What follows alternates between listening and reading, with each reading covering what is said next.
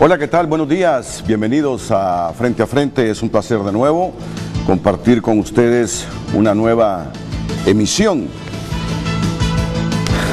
Desde el fin de semana, si mal no recuerdo, fue Diario La Tribuna que informó sobre la denuncia del empresario Roger Valladares, un empresario del norte del país. Según la información que sigue publicando ahora Diario La Prensa, por una imprecisión contable, la Universidad Tecnológica de Honduras debió pagar 30 millones de lempiras al Servicio de Administración de Rentas, más otros 6 millones en cargos, multas e intereses. La información es titulada Clamor del empresario Roger Valladares. Urgen detener persecución fiscal y que dejen trabajar a las empresas. El SAR siempre está buscando cualquier detallito, por pequeño que sea, relata el presidente de UTH, quien hizo público que una imprecisión contable le costó 36 millones de lempiras. Según Roger Valladares, en las empresas que él representa, si bien pagamos enormes cantidades de dinero al fisco, siempre están buscándole cualquier detallito, por pequeño que sea. En este caso no se trata de un detalle de defraudación, es un pequeño error contable que no persigue evadir el fisco. El empresario relató que un excontador de la universidad se equivocó en una operación contable y se olvidó de la misma. Nos dijeron que había un problema con el SAR y decidimos contratar a un experto que desgraciadamente ya murió, y él delegó a una abogada para que nos fuera a defender en esa multa. Pero cuando él falleció, la abogada olvidó ese caso. Nos dijeron que debíamos pagar 30 millones, en lo que, repito, no era por una operación de defraudación, comentó Valladares. Traigo a colación este caso porque esta fue también la denuncia que hizo la semana anterior el Consejo Hondureño de la empresa privada COEP. La empresa privada aseguró que está perdiendo competitividad por la aplicación al libre albedrío de obligaciones tributarias en los planes de arbitrio de las alcaldías. Esto está perjudicando a las empresas y afecta a la economía de las familias, señalaron. Nos resta competitividad que algunas municipalidades, con el transcurso de los años, han venido abusando y tergiversando el sentido de la autonomía municipal, imponiendo obligaciones tributarias en los planes de arbitrios. Los inversionistas esperan una rectificación en lo que falta del año, en vista que deben ser discutidos y aprobados los planes de arbitrio de las 298 alcaldías para el ejercicio fiscal 2020. Aseguran que pagan doble impuesto, que al afectar a las empresas también perjudican a la población donde están instaladas estas inversiones. Levantando esas luces de alarma desde la zona rural, porque efectivamente todos los sectores productivos que son los que operan en esas localidades están siendo altamente afectados. Todos los sectores productivos nos vemos afectados a lo largo y ancho del país, uno más que otro. En el caso del sector lácteo, desafortunadamente pagamos un doble tributo. Pagamos a las municipalidades, también pagamos a lo que es el impuesto sobre la renta. El COED señala que también pierde competitividad por los impuestos elevados que cobra el SAR y el alto costo de la energía. La ministra de Finanzas explicó que en este gobierno no han aprobado impuestos, pero sí dialogaron con los alcaldes para darle respuesta a los empresarios. Realmente nosotros no hemos creado ningún nuevo impuesto, ¿verdad? No hay ningún nuevo impuesto. Ellos lo que están sufriendo más es por los planes de arbitrio. Y allí déjeme decirles que tuvimos una reunión con los 298 alcaldes del país, con el presidente de la República, convocados por él, y él abordó este tema directamente de la importancia de no cometer, es decir, de un ordenamiento, de una homologación de criterios en cuanto a las tasas que a nivel local se generan. Sobre la petición del COED, Carlos Cano, presidente de la AMON, dijo que van a dar a conocer la posición de los alcaldes a través de un comunicado que emitirán. Bueno, así está la situación. Aquí continuamente estamos escuchando en el empresariado cuestionamientos por la carga tributaria en el país. Algunos van más allá y se quejan que entre más aumenta el presupuesto nacional de ingresos y egresos de la República, más pobres tiene Honduras. Hemos escuchado continuamente estos comentarios, principalmente de la Cámara de Comercio e Industrias de Cortés. Claro, más allá de los empréstitos que contrata el Estado, el presupuesto se financia en su mayoría con los recursos que se generan en el país, con las recaudaciones. Pero miren ustedes, hay cuestionamientos a la carga tributaria y a la vez a que en los últimos años el incremento del presupuesto, 10.000, 12.000 millones, bueno, y ahora lo tenemos en 262.000, no recuerdo exactamente la cifra que se proyecta para el próximo año, pero lo paradójico según los empresarios es, tenemos más presupuesto y más pobres. Más presupuesto, crece la pobreza general, crece la pobreza extrema. Y ahora son las municipalidades las que están cargando contra los empresarios. Por esto está la pregunta hoy de la señorita Jennifer Girón, a quien saludamos. Buenos días y buen inicio de semana, Jennifer. Buen día, Renato, igual para usted, y como comenta, ya tenemos lista la pregunta en redes sociales para que vayan los usuarios ahora mismo a participar en Facebook y en Twitter. La pregunta, bueno, el tema es más bien, no es una interrogante, pero también usted puede comentar. Aumentan las voces en contra de la carga tributaria del gobierno central en las municipalidades, y todo esto pues a raíz de la denuncia que usted menciona. Aumentan las voces en contra de la carga tributaria del gobierno central en las municipalidades, es el tema que estaremos tratando y esperamos la masiva participación de los usuarios en redes sociales. Bueno, yo me tengo que ir para el set, así que está el tema dado para la participación de todos los hondureños. Se les olvidó hoy.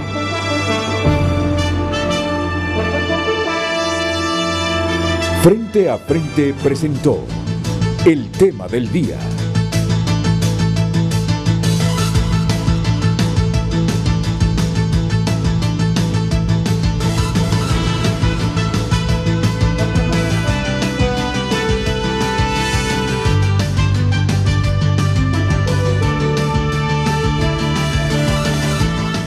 Don Cruz López es el presidente de la Cámara de Comercio e Industria de Santa Cruz de Ojoa. Lo tenemos en el extremo izquierdo del set. Don Cruz López, bienvenido, buenos días. Muy buenos días. Un placer tenerlo por aquí. Gracias, un placer. ¿Qué tal Santa Cruz?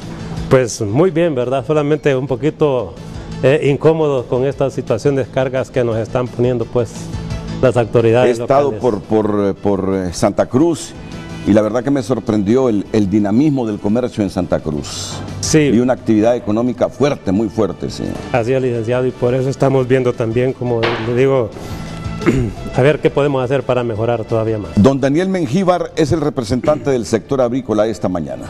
Bienvenido, señor Mengíbar. Gracias, licenciado Álvarez. Gracias por la oportunidad de tenernos por acá y plantear, lógicamente, algunas situaciones que se están generando a nivel de alcaldías municipales con los planes de arbitrio.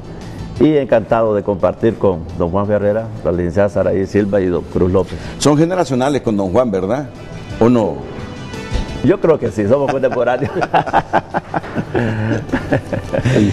Me encanta tener a Saraí Silva, gerente general de la Asociación Hondureña de Distribuidores de Productos del Petróleo. Saraí, bienvenida. Gracias, a Frente, es un placer. Muchas gracias, la verdad que es una gran oportunidad, un foro tan importante. Para poder dirigirnos también a los televidentes y dar a conocer este tema tan complejo. Y don Juan Ferrera es el representante de la Federación de Cámaras de Comercio de Honduras esta mañana aquí en el programa. Sí, así es, Renato, soy el coordinador nacional de Fede Cámara, pero vengo en sustitución de su presidente, don Menotti Maradiaga, que le agradece a usted la participación de la invitación que le hizo. No pudo estar presente, me pidió a mí que estuviéramos acá acompañándole. Y como siempre, pues dispuesto a trabajar por el sector privado de Honduras, la iniciativa privada, como la llamo yo, porque aquí entran no necesariamente solo los que estamos muy cerca del Consejo Hondureño de la Empresa Privada y de las cámaras, sino que todos los hondureños que participamos en el trabajo y el esfuerzo que hacemos todos los días para hacer una Honduras productiva en beneficio naturalmente de todo el país. Valoramos a Menotti Maradiaga, el presidente de Fede Cámaras, todo un caballero cuando hacemos programas desde la feria del sábado en la Cámara de Comercio e Industrias de Cortés y además es un comprometido empresario de la zona norte de la República. Tenemos que ir a la pausa comercial. Yo aquí asocio qué nos va a decir don Cruz López, y ya lo anticipó, qué nos va a decir el representante del sector avícola, don Daniel Mengíbar. ¿También tienen problemas ustedes, Saraí? Serios. ¿Serios? Sí. Bueno, pues bien, qué bien que contamos también con don Juan Ferrera, un empresario combativo y ecuánime en la historia, honesto, así que será un buen programa porque este asunto de la competitividad es uno de los factores que le resta a esta economía nacional que pasa por momentos bien complejos, pero bien complejos. Es hora de ir a la pausa comercial y enseguida ya usted puede participar en nuestras cuentas de redes sociales con el planteamiento que hizo Jennifer Girón y esperar cuáles son los argumentos que tienen nuestros panelistas esta mañana.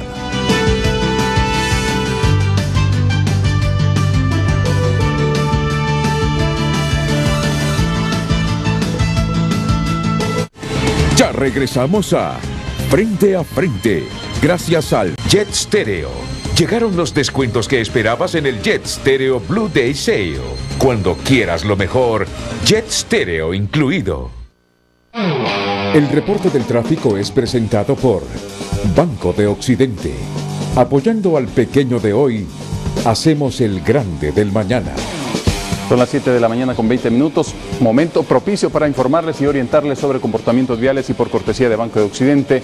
Tenemos accidentes viales que ya reporta la plataforma tridimensional Waze en el Boulevard Fuerzas Armadas, muy cerca de la conexión con el Alto de en medio. Ahí estamos observando el punto exacto y luego nos vamos a otro sector que es la calle José Ascona y llegamos así al sector del Saná.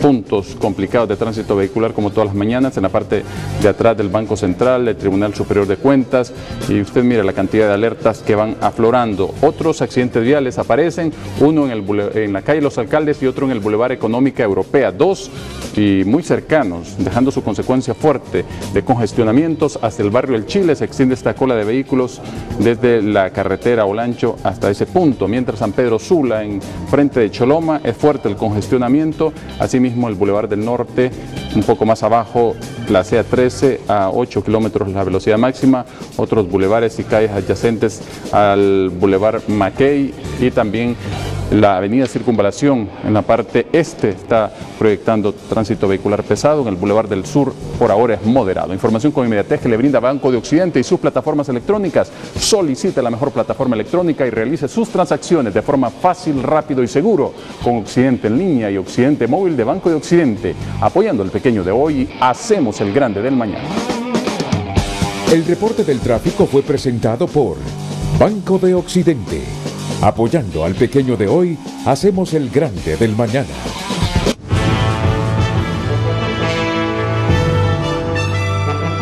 Importante el tema que trataremos esta mañana y que ya está publicado en redes sociales para su participación.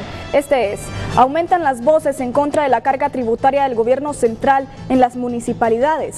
Ya está publicado, como les comento, en Frente a Frente HN, Facebook y Twitter, se las repito. Aumentan las voces en contra de la carga tributaria del gobierno central en las municipalidades. Esperamos su participación.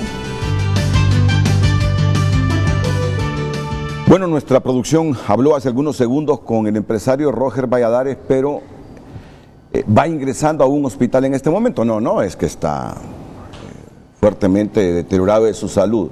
Va a una revisión en este momento. El señor Valladares, presidente de UTH, en la entrevista que hoy publica la prensa, recuerda que sí reconocieron la falla y decidieron afrontarla buscando llegar a un acuerdo con las autoridades. El abogado que lo representó en la audiencia, al presentarse en la primera instancia, fue abordado por el juez, quien le dijo que fallaría en contra de UTH porque el SAR necesita dinero. En otras palabras, ya estaban prejuiciados y ya nos habían juzgado y condenado. Ni modo, nos fuimos a la Corte de Apelaciones, que por cierto en estos días hice una publicación en los periódicos de todos los impuestos que nos toca pagar en el año. Solo en 2018 fueron más de 110 millones de lempiras en las diferentes empresas que yo represento, agregó. Con esto último, el también fundador de Cofisa evidenció que es uno de los mayores contribuyentes al fisco y que el caso se trataba de una falla contable y no de una evasión de impuestos. Bueno, una denuncia grave la que hace el señor Roge Valladares al afirmar que al ser abordado por el juez, quien le dijo que fallaría en contra de UTH porque el SAR necesita dinero, recordó Valladares. Bueno, hay 2 municipalidades en el departamento de Cortés que tienen seriamente afectados, según la denuncia, a los empresarios de la zona. Pero yo quisiera que así rápidamente don Juan Ferreira nos haga un panorama general de la denuncia que ha hecho el COEP en relación a la tasa municipal en las 298 alcaldías del país. Bueno, no creo que en todas, ¿verdad? Hay algunas que las más fuertes económicamente las... Creo, Renato, que el problema ha estado fundamentalmente en que no ha habido esos acuerdos necesarios en las consultas que todos los municipios tienen que hacer a través de los cabildos abiertos para ver de qué forma se van a hacer las tasas municipales. Los permisos también de operación. Yo estoy permanentemente llegando a la Cámara de Comercio e Industria de Tegucigalpa, a las reuniones, a las sesiones, a las invitaciones especiales que hacen en cortesías de sala y se presentan las diferentes autoridades, como también gente, en el caso de empresarios, que van a poner sus quejas o a compartir las dificultades que tienen.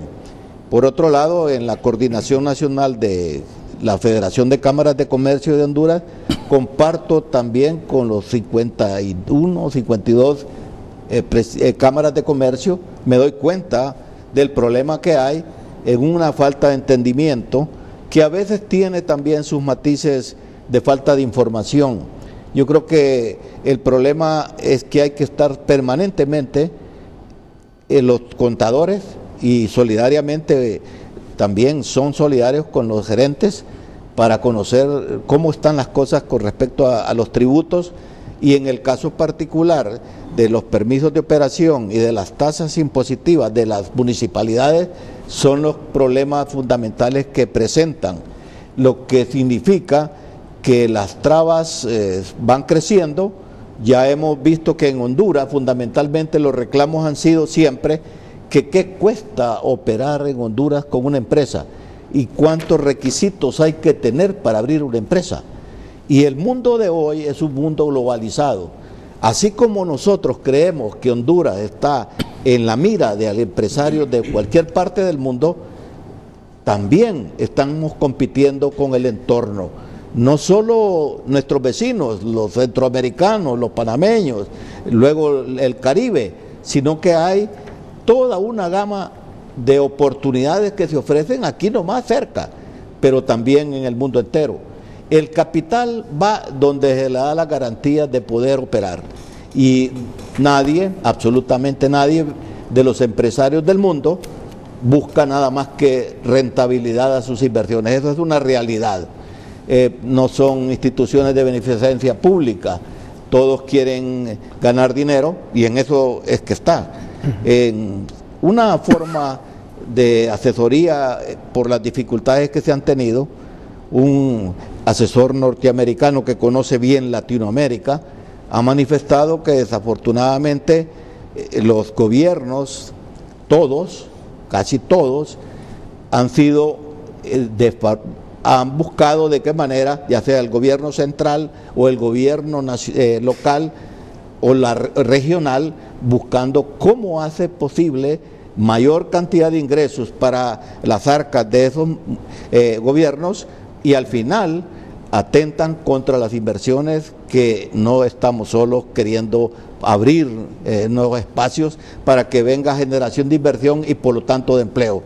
Yo lo he visto a usted particularmente en los últimos meses muy preocupado. Lo veo que ha compartido las preocupaciones que existen dentro del sector privado porque no viene inversión y nosotros necesitamos la generación de empleo. Y no lo necesitamos por el lado del sector público. las necesitamos por el lado del sector privado. Y es porque la parte impositiva es la que, si hay empleo por el lado del sector público, demanda mayor recurso. Y luego, lo que siempre ha sido un flagelo para nosotros, la corrupción, que hay mucho de este recurso que va para los gobiernos, ya sea el gobierno central o el gobierno nacional, y para las alcaldías, en donde no hay una buena administración de los recursos, y por lo tanto estamos trabajando y haciendo esfuerzos tal vez para agrandar el gobierno, que debería ser pequeño, y de la empresa privada o el sector de la iniciativa privada debería de ser el que debe crecer fundamentalmente para satisfacer esas necesidades. Dentro de ese marco podría yo introducir qué son los problemas que afectan mayormente a la empresa privada y por lo tanto cómo debemos de cuidar cada empleo. ¿Y en el caso de la DIPE, Saraí? Sí, buenos días. La verdad es que esta es una situación bastante compleja, básicamente porque tenemos dos puntos torales. Uno es que el combustible es un producto que se cotiza internacionalmente y su aplicación dentro de lo que son los impuestos municipales no se toma en consideración que la fluctuación que se tiene con los precios no depende del país.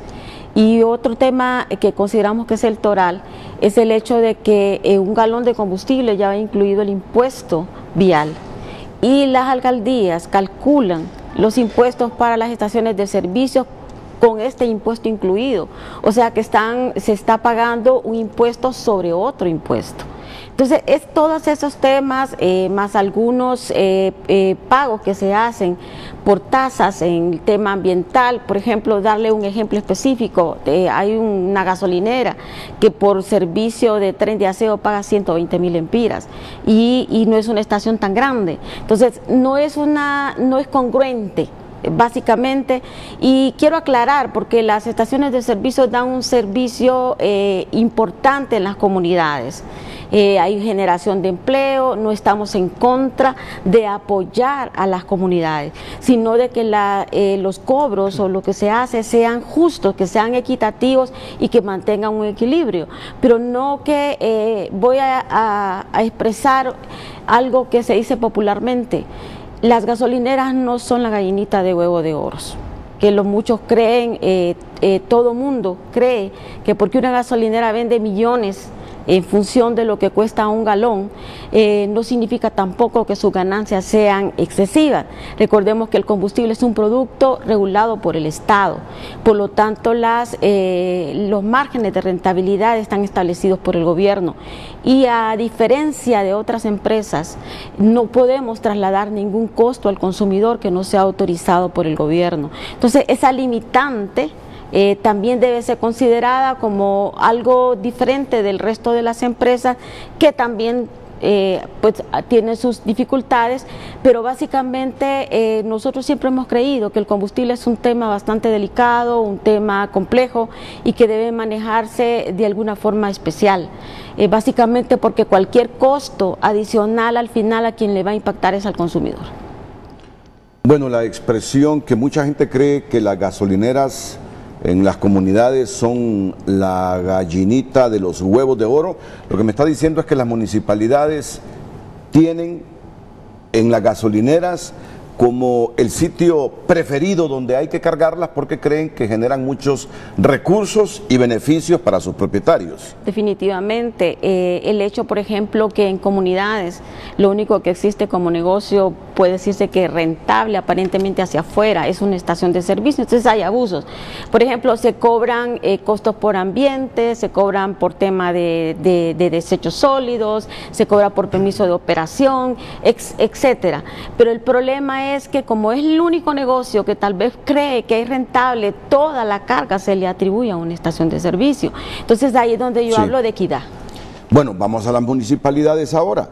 Comencemos con don Cruz López, el presidente de la Cámara de Comercio e Industrias de Santa Cruz de Yojoa, para que nos profundice ya los conceptos generales sobre la problemática que ha denunciado el Consejo Hondureño de la Empresa Privada. Señor Cruz López. Muy buenos días, licenciado Renato, gracias por darnos este espacio, ¿verdad? Y poder expresar al pueblo hondureño Pues este tema no es solo de Santa Cruz de Yohoa, se ha hecho un trabajo muy minucioso y se ha podido apreciar en los diferentes municipios, en los 18 departamentos del país. O sea, la forma, por ejemplo, cómo son las grandes variantes. No crea que solo es la gasolinera. Aquí es que, por ejemplo, las autoridades municipales han visto la mejor forma de hacer negocio, de captar fondos, es en el que está invirtiendo, en el que está arriesgando todo, como se les dice, ¿verdad? La mayor parte de los negocios trabaja con financiamientos, ¿verdad?, con los bancos y todo eso, pero las municipalidades solo miran quién inició un negocio para cobrarle impuestos y no son impuestos, más que todo son, vaya, por ejemplo, yo llamo como se dice extorsión, pues, porque están cobrando unos impuestos porque los llaman tasas disfrazados de impuestos. O sea, ¿qué es lo que le quiero decir? Cuando usted saca el permiso de operación, le están cobrando un porcentaje de su declaración del impuesto sobre ventas y el impuesto de industria y comercio. A eso le llaman tasa. Por algo así le voy a decir. Por ejemplo, traemos aquí una presentación. Santa Cruz de Yohoa, por ejemplo, y le digo, el sector avícola, que es el sector productivo, o sea, la fuente de vida, pues, del pueblo hondureño. Santa Cruz de Yohoa cobra 400,000 lempiras por un permiso de operación a una granja avícola. Está plasmado en el plan de arbitrio. Si usted mira, Villanueva cobra 50,000, Choloma cobra 17,000, Concepción del Sur, Santa Bárbara cobra 10,000, Ojojona, Francisco Morazán cobra 10,000, Ocotepeque cobra 5,000, El Progreso cobra 4,000, Campamento Lancho cobra 3,000, y en ese orden usted puede ver cómo son las diferencias abismales. Pero Santa Cruz de Yohoa tenemos la ventaja que tenemos dos empresas que son insignias del país a nivel nacional, que es Cargill y Aquafinca. Aquafinca tiene la misma categoría. Permiso de operación estaba en 500,000 lempiras, a raíz de que hemos estado diciendo que es una injusticia lo que están haciendo. Se bajó en este periodo a 400,000 lempiras. Pero aparte de eso, es que vemos la otra situación. Aquafinca es Soli, una zona libre, y le cobran el impuesto, le cobran permiso de operación y quiere también de que pague un montón de cosas que le llaman tasas que ya dice la ley de municipalidades, que es lo que nosotros referimos. No estamos pidiendo condonaciones o algo así. Existe que la municipalidad se debe regir por la ley de municipalidades exclusivamente, que es lo que tiene que administrar, nada más.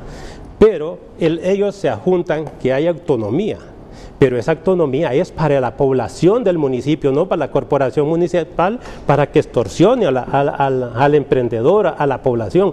Porque le voy a decir al licenciado Renato, en este caso puede verse que tal vez se habla de una empresa grande, vaya, Cargill, pero Cargill es una corporación, pero usted a través de Cargill tiene un montón de proveedores que son los productores avícolas independientes. Ahí hay transporte. Ahí, por ejemplo, los que son avícolas independientes tienen créditos con los bancos y grandes. Luego de eso, ellos van a ver qué es lo que hace, por ejemplo, un avicultor, y en ese orden ellos lo que van a hacer es a ver cuántas granjas tiene, cuántos, hay unos que son túneles, ¿verdad? Y van a medirle, pues, pero es para cargarle impuestos. De esta forma, entonces nosotros vemos, no es a la gran empresa, es a la gran mayoría. Ahora, la gente que tiene el empleo y que de ahí sostienen una familia, es otra gran parte de gente que la estamos afectando. Hacíamos una reunión y nos preguntábamos, si las municipalidades están en este orden, tratando de agobiar a la gran empresa, a la corporación, ¿qué van a hacer estos pequeños productores que son proveedores de la corporación? ¿Quién les va a responder con sus obligaciones bancarias? ¿A dónde van a ir a vender este producto si estas corporaciones se van del país? O sea, es un problema, de toda la población, no es un problema de la corporación. Recuerdo cuando dijo el otro día, después de que salimos con estos temas, ¿verdad?, que lo hizo el COEP, y que dijo el presidente de la MON, don Carlos Cano, que habían empresas que no pagaban. Bueno, pues busque que paguen, pero también miremos si la empresa tiene la capacidad también de lo que le están cobrando, porque solo están viendo cómo sacar dinero. Y nosotros lo que decimos es pagar lo que es justo, pero en base a ley, no que lo vuelvan como una extorsión al que esté emprendiendo. Fíjese, licenciado Renato, que tenemos, por ejemplo, en Santa Cruz de Yojoa, y ahí traigo el plan de arbitrio, pero nos llevaría mucho tiempo leerlo todo. Cobran una tasa de seguridad ciudadana. En los bancos nos cobran la tasa de seguridad y es mucho dinero que se paga. Entonces, la pregunta es, toda empresa, el menor negocio que usted ponga, una venta de celulares, una venta de ropa, ya usted tiene que contratar una compañía de seguridad para que tenga un guardia de seguridad en la puerta de su negocio. Y ese es otro, hay que pagar. ¿Qué nos están dando a cambio de eso? Si usted emprendiera un negocio y le dijera, usted despreocúpese, aquí está una seguridad, usted no va a ser atacado por ningún delincuente. Pero no tenemos eso. Entonces, ¿qué es lo que se busca aquí? Aquí es, por ejemplo, hay que decir que entendemos que las corporaciones municipales se les ha dado un derecho. Ellos, según la autonomía, es para extorsionar al que está emprendiendo.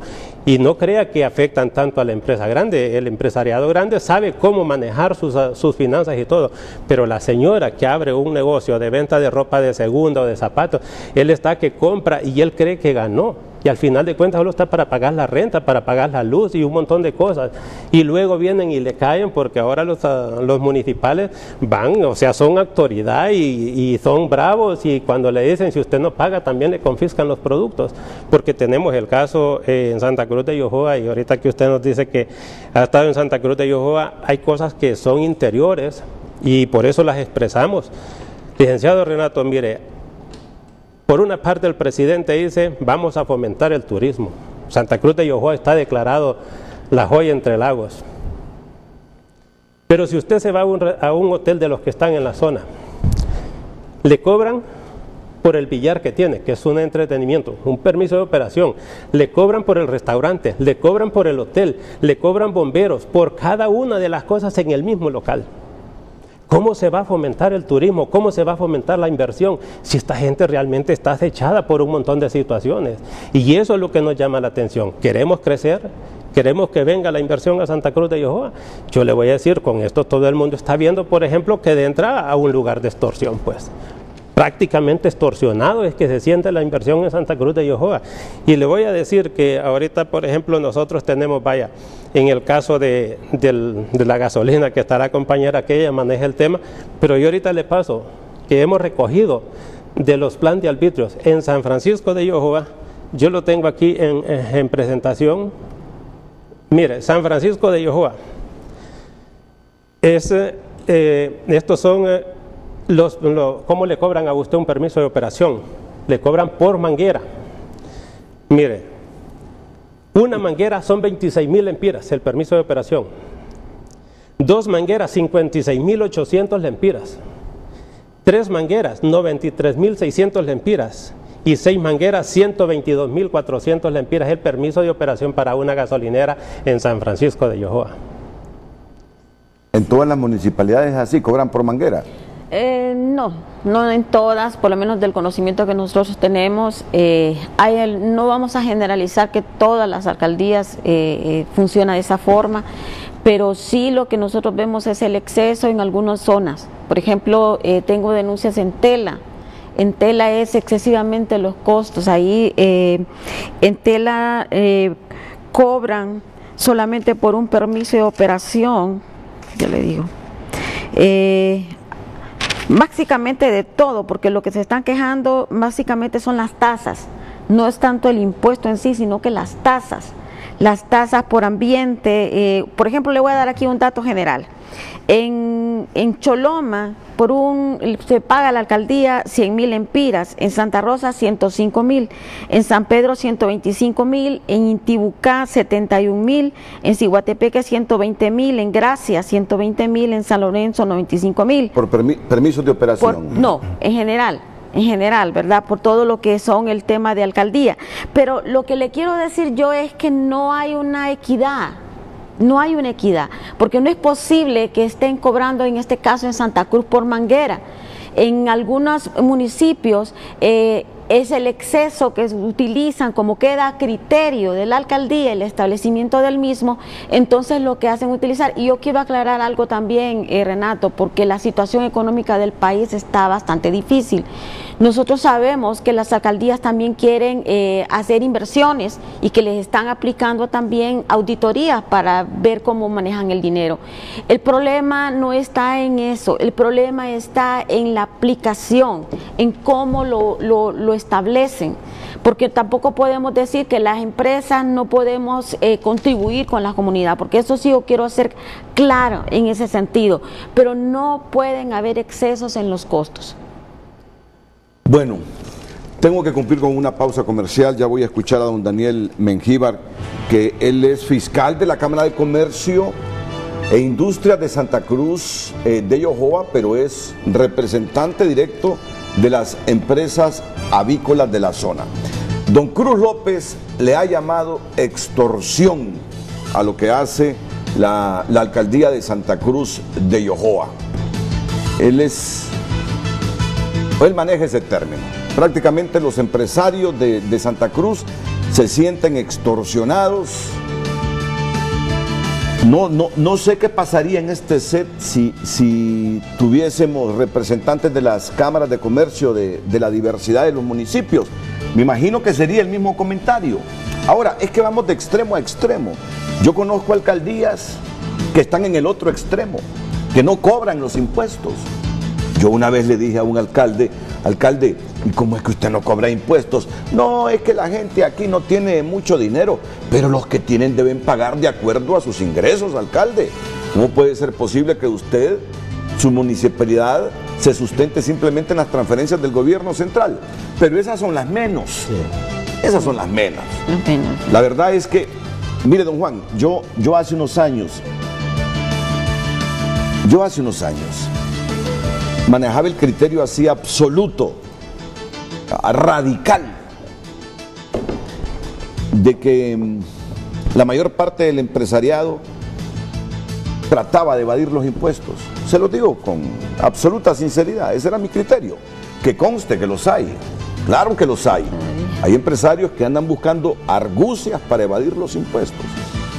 Pero yo cometía el error, y admito que cometí un error, de echarlos a todos en el mismo costal.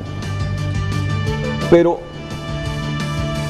los años, la experiencia, el contacto permanente con la gente, me ha llevado a la conclusión que ser un micro, ser un pequeño, ser un mediano empresario en Honduras en estos momentos es tarea de titanes, es tarea heroica, sinceramente. Los gobiernos centrales quieren más dinero, las municipalidades quieren más dinero, pero resulta que quieren más dinero, pero la economía no da para ese objetivo que buscan. Un ejemplo claro que ha puesto aquí el presidente de la Cámara de Comercio e Industria de Santa Cruz de Yojoa. Hay una tasa de seguridad por cualquier transacción bancaria que uno haga. Y me sorprendía cuando me dice, hay una tasa de seguridad municipal. También. Y de remate tiene cualquier empresa ahora que contratar guardia de seguridad privada. Yo creo que es uno de los ejemplos irrefutables de la situación de las empresas en Honduras. Si ya con pagar tasa de seguridad por una transacción bancaria, yo estoy seguro que deberíamos tener un poco más de protección, sobre todo ustedes que tienen empresas. Y de remate pagar una tasa de seguridad municipal y encontrarse que existen los mismos riesgos, la gente opta entonces por hacer una erogación adicional contratando personal de seguridad privada. Y entonces la tasa de seguridad que pagamos con las transacciones bancarias y la tasa de seguridad municipal.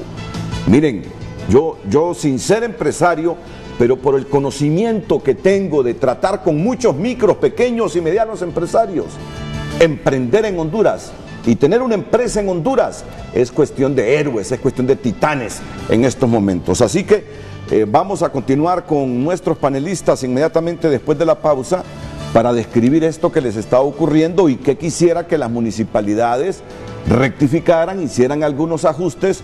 Desafortunadamente el presidente de la Asociación de Municipalidades de Honduras, Amón, con anticipación se le invitó, pero tiene una manera de gerenciar la Amón, Carlos Cano, que uno no la comprende. Así que hoy estamos con la denuncia específica del empresariado nacional sobre esas tasas municipales disfrazadas de impuestos.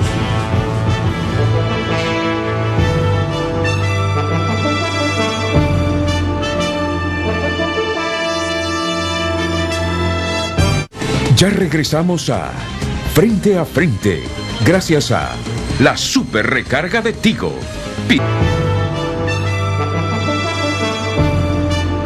Gracias por continuar con nosotros. Les recuerdo el tema de hoy. Aumentan las voces en contra de la carga tributaria del gobierno central en las municipalidades. Tenemos comentarios de usuarios en redes sociales pues que se están quejando también de lo que cuesta pues establecer una empresa. Tenemos al empresario Eduardo Facusé, dice que el impuesto sobre venta debería modificarse de 15% a 12%, del cual 8% debería ir al gobierno central y 4% a la municipalidad donde se efectúe la transacción, y descentralizar educación y salud a nivel municipal y departamental respectivamente. Deseando feliz lunes a todos, igualmente al señor Facusé. Lelis dice, desde hace mucho tiempo se viene denunciando persecución tributaria hacia las empresas y para rematar, las cargas impositivas son excesivas. Crear y mantener empresas en Honduras se vuelve un reto. ¿Qué diferencia hay entre la extorsión de las maras y del gobierno? Ninguna, dice. Daniel Yar dice, nuestro país atraviesa una de sus mayores crisis. El emprendimiento es casi una misión imposible. En la empresa privada prácticamente trabajamos para sostener el gigante aparato burocrático. Urgente una revisión de toda la carga impositiva que nos está empobreciendo cada día más. Eduardo Ulloa tiene un pensamiento similar, dice que se tributan, pero la mayoría de lo recaudado se va para pago de salarios de empleados públicos. Hay desigualdad en reforzar los presupuestos a las Fuerzas Armadas y Seguridad, dejando en austeridad a otras secretarías, como Salud y Educación. Lo tributado no se ve reflejado, la imagen habla por sí sola. Y pues nos envía esta imagen del gobierno y el pueblo. Mauricio Lara dice, tenemos impuestos suecos y servicios africanos. Bajen los impuestos, no damos más. Son una fábrica de generar pobreza con tantos impuestos. Otro comentario, Reinaldo Escobar dice, la carga impositiva del SAR es asfixiante para cualquier inversión. Los paquetes fiscales ahogan no solo el espíritu de inversión, asfixian cualquier emprendimiento o esperanza de desarrollo de los hondureños. Tributamos hasta 3 o más veces por el mismo producto o servicio. Y un último comentario, dice Henry Smith, que las municipalidades son autónomas e independientes. No pueden arreglar el desastre fiscal que el actual gobierno posee. Esa barbaridad de bonos soberanos que emitieron terminarán de agudizar la crisis económica. Gastamos más de lo que producimos. Estamos en rojo, dice. Esos son algunos de los comentarios sobre el tema esta mañana. Aumentan las voces en contra de la carga tributaria del gobierno central en las municipalidades. Recuerden, las redes sociales son Frente a Frente HN, Facebook y Twitter para su participación. Hay que hacer una corrección ahí. Aumentan las voces en contra de la carga tributaria del gobierno central y de las municipalidades.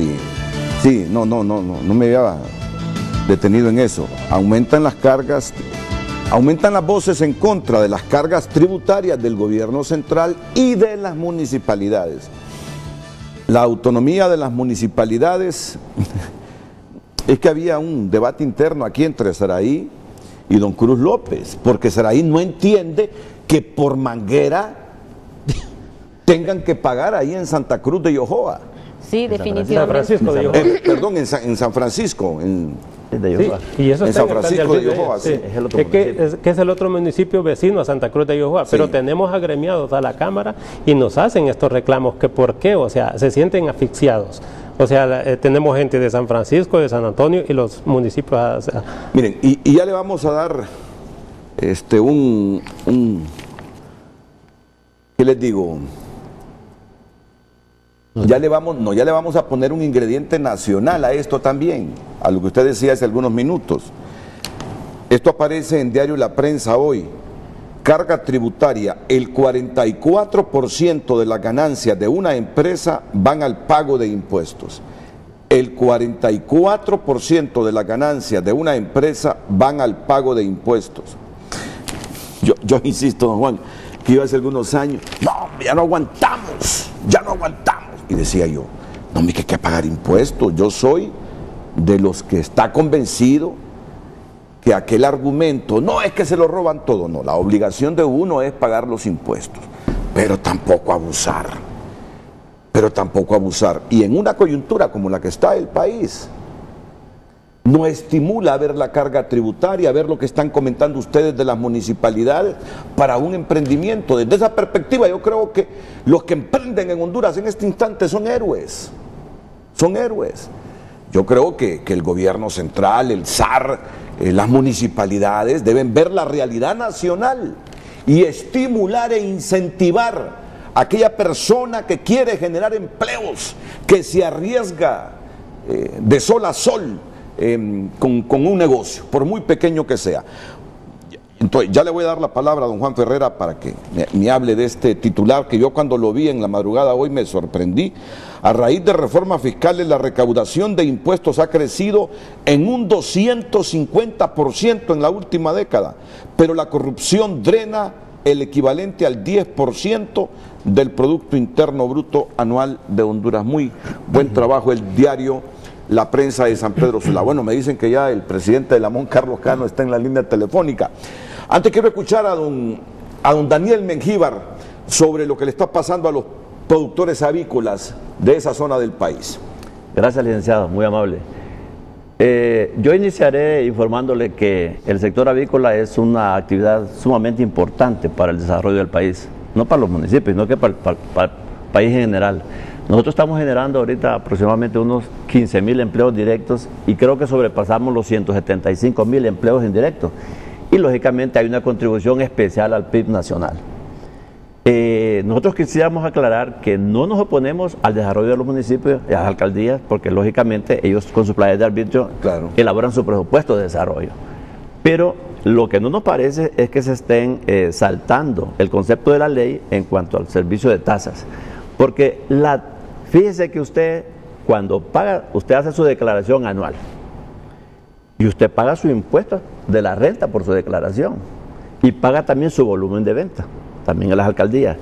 Pero ¿qué pasa? Cuando usted ya hace su declaración anual, la SAR lo que hace, usted va con un recibo de 200 lempiras, un TGR, y le dan su constancia de solvencia. Pero ¿qué pasa con las alcaldías? En este caso la alcaldía de Santa Cruz, que usted dentro del permiso de operación, que no es más que la constancia que usted tiene de estar solvente porque ya hizo su declaración, disfrazadamente le ponen un impuesto. Y le quiero decir que de los planes de arbitrio de 2015 al 2018, el permiso de operación, que no es más que un trámite administrativo y un servicio administrativo, que de repente el hecho de una tinta, de usar una tinta y una hojita de papel, un pedacito de cartón, que puede costar de repente 50, 100 lempiras, pero póngale que costara 200 lempiras, como una emisión de una constancia en un ministerio, le estén cobrando ustedes 2015 al 2018 al sector avícola, le cobraron en Santa Cruz 500.000 lempiras, aparte de sus impuestos sobre la renta y sobre ventas. Entonces, ¿cómo puede decir la alcaldía que no está disfrazando tasas como impuestos cuando yo ya estoy pagando por mi declaración, por mi volumen de venta, y solamente porque me entreguen este certificado que me da a mí el conocimiento de estar solvente porque ya cumplí con el Estado y con las alcaldías, me puedan cobrar en este momento 400.000 lempiras? Consideramos que es exagerado. Nosotros, como sector avícola, lo que pretendemos es, y hemos pedido a las alcaldías que socialicen los planes de arbitrio, que nos involucren como comunidad, como parte interesada o como inversionistas de la zona, porque lo primero que queremos es sostener nuestras inversiones en esos municipios y sí podemos lógicamente crecer. ¿Qué pasaría si nosotros no podemos ya soportar las cargas de esos municipios?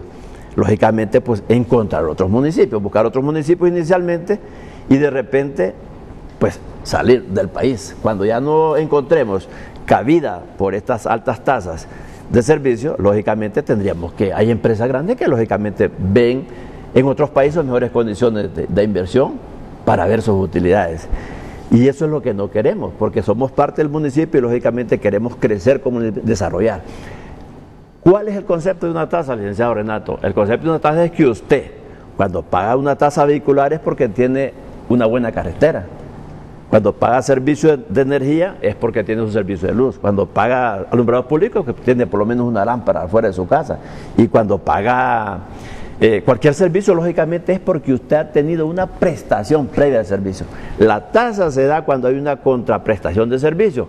Y esa tasa va en función del valor que le ha costado al municipio, lógicamente, esa actividad desarrollada. Por lo tanto, nosotros ni sabemos de dónde provienen, de dónde se sacan esos valores tan onerosos. Y lo que hacen sencillamente con eso es ahuyentar la inversión. Y usted también lo decía, y tal vez decía don Juan, el gobierno, no sabemos, hace esfuerzos por atraer inversión, hace esfuerzos supuestamente por una simplificación administrativa, pero en la realidad, cuando ya miramos estos municipios actuando de esa manera, parece que hay una contradicción entre el Estado y los municipios. ¿Por qué? Porque cuando ya vamos al municipio, que también hay que aclarar que no son todos, lógicamente, miramos que realmente ellos seleccionan el tipo de negocio, el tipo de industria y el tipo de empresa, que es incorrecto que aplique también un plan de arbitrio en forma selectiva, porque las leyes y las tasas son de aplicación general, no selectiva. Y ellos, inclusive en unos planes de arbitrio, tenían en su plan de arbitrio determinado el nombre de las empresas con los valores a cobrar. Imagínense usted, a raíz de que nosotros empezamos a hacer nuestras protestas, entonces ellos sacaron de su plan de arbitrio ya empresas seleccionadas, que lógicamente son las empresas que le generan a ellos mayores ingresos. Pero ahí es donde realmente nosotros consideramos que ya las alcaldías, si quieren por lo menos que las industrias, las empresas, mantengan por lo menos la generación de empleo y se pronuncien por un desarrollo económico y social en sus municipios, tendrían que compartir los planes de arbitrio para nosotros ser partícipes de la elaboración y la aprobación de los mismos. Pero nosotros hemos solicitado por escrito, hemos pedido en reuniones a los mismos alcaldes la participación nuestra en eso, y no nos quieren dar la participación.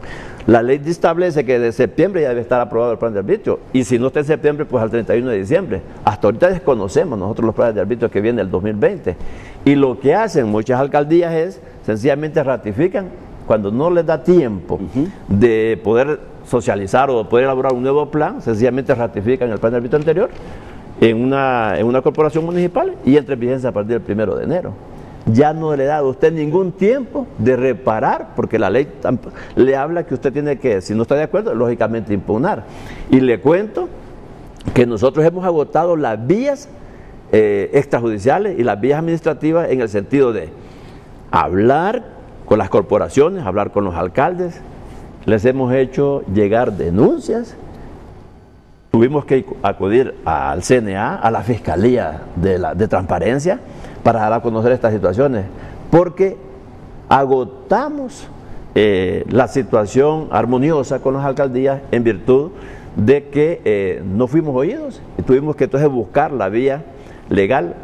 Ahorita tenemos aproximadamente unas 15 demandas entabladas entre las alcaldías y la parte de lo contencioso administrativo, porque no pudimos, ya creemos que no podemos actuar de otra manera, sino que buscar la vía de coerción para evitar que estos planes de arbitrio se sigan degenerando.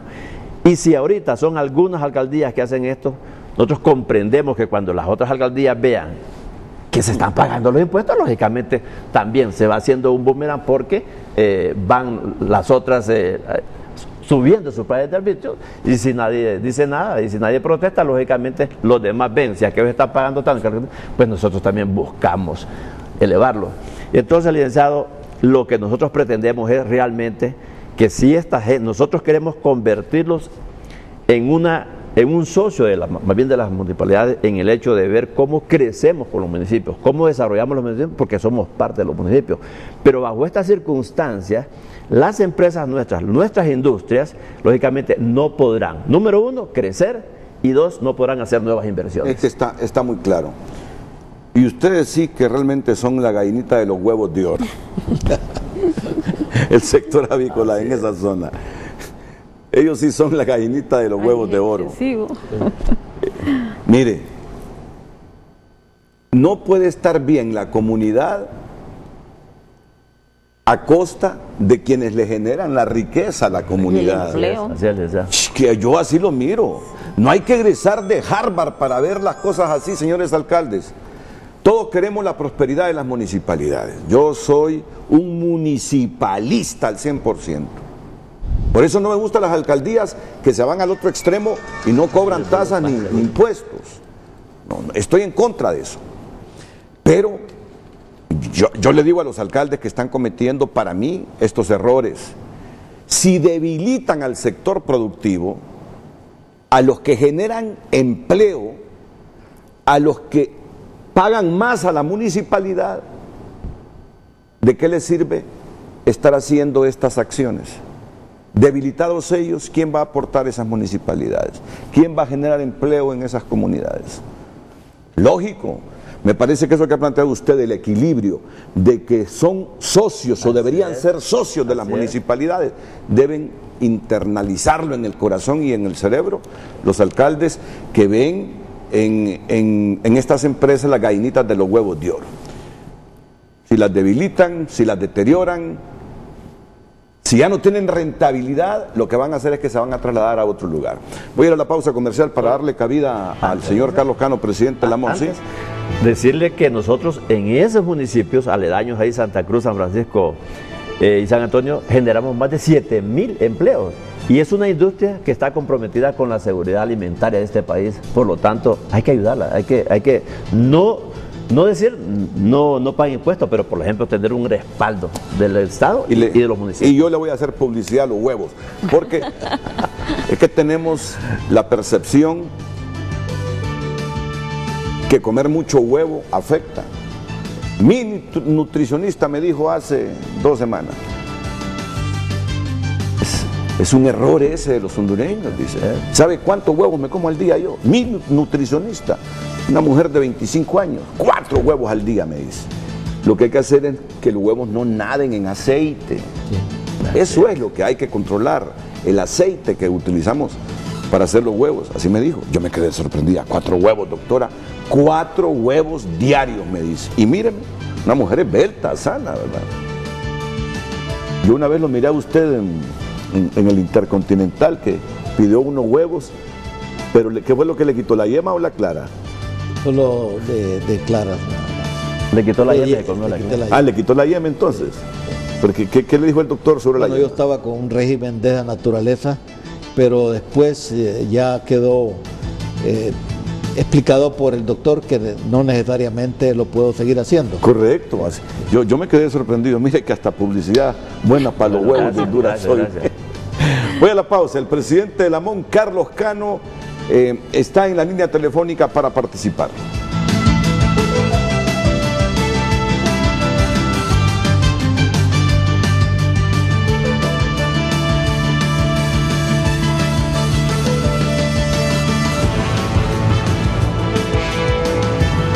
Ya regresamos a Frente, gracias a Diunsa. ¿Por qué solo un día? En Diunsa te damos toda una semana. Los precios más bajos de Honduras garantizado.